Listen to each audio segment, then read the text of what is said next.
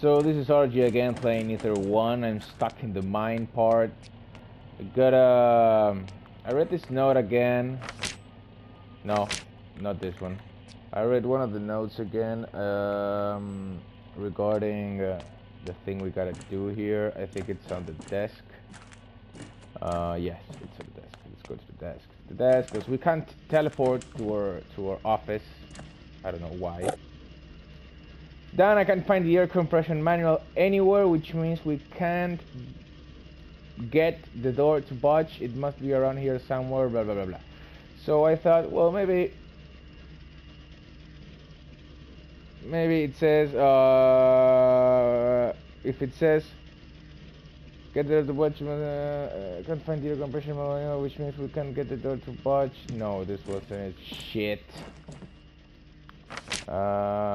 The bloody hoses have been clogged up again, which means I'm going to have to puncture a hole in the rubber pipes to clear the smoke up down here, and I don't care how I do it. We had to steal the lower mines off to stop the smoke spreading. It's hell for the miners, and even if it's not blah blah blah. So we gotta cut some hose so that the thing, let's call it the thing, can ventilate.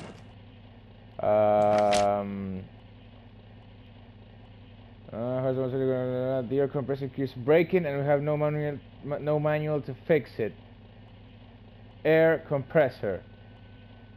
We need a way to cut the ventilation pipes.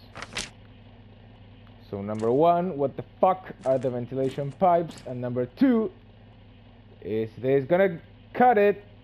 Because this is what I got. So let's find those ventilation pipes. I can't go upstairs. I don't know why. I think this game is bugged. I can't go upstairs. I can't teleport to my office. I'm naming it my office. And the only information I have is I had to cut the ventilation. So let's try. Oh, there you go. If it was so easy, why am I so goddamn stupid? So there we go again. Ah, the doors magically open. Oh, I'm such a goddamn genius. Okay, so you gotta use the goddamn broken bottle to do that. I was stuck here for a day, maybe. Poor me. And I got it.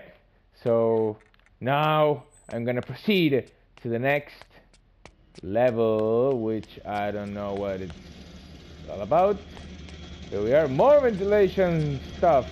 Let's cut it. Oh yeah, let's cut it. Whoa, that doesn't look good. I mean, this game is broken, not in a bad way, but it's pretty broken. Got another note. I hear the knockers calling me down, deep down the mining shaft. The temptress of the sea is rolling. Bimcliff will have the last laugh. The miners left their homes that day to stop the devil within. That's another game. They never returned for their supper, lost in a void and maze of teen weird. The blast ring out the towns, pardon my French. Before the world fell quiet, the women and children cried out, and the industrial machines went silent. The waters are rising upwards in the depths. Where no light goes, I hear men screaming and begging, have mercy on their souls. Oh my god, you were a bit disturbed. So we got this level right here. Nothing to worry about. Oh, I mean, that's red. I don't think that's good, but okay, let's let it be red. This is not gonna open. Oh yeah, that was so obvious. Yeah, let's cut all the goddamn hoses. The hoses are the key. Well, here the graphics are getting a bit better. Look at that water and the light reflected on it. That's good. Oh, is this? No, it's not the. Here's the manual. Spray of perfume and it all comes flooding back. Industrial mining air compressors. Yeah, let that there. So let's head back to the place where we were supposed to leave this manual. We found a note before that stated that we needed to find these industrial mining air compressors manual, so that the miners could fixed something. I guess they didn't fix, because I'm thinking everybody died here. This memory of this old woman in which we are submerged. Let's place the manual there.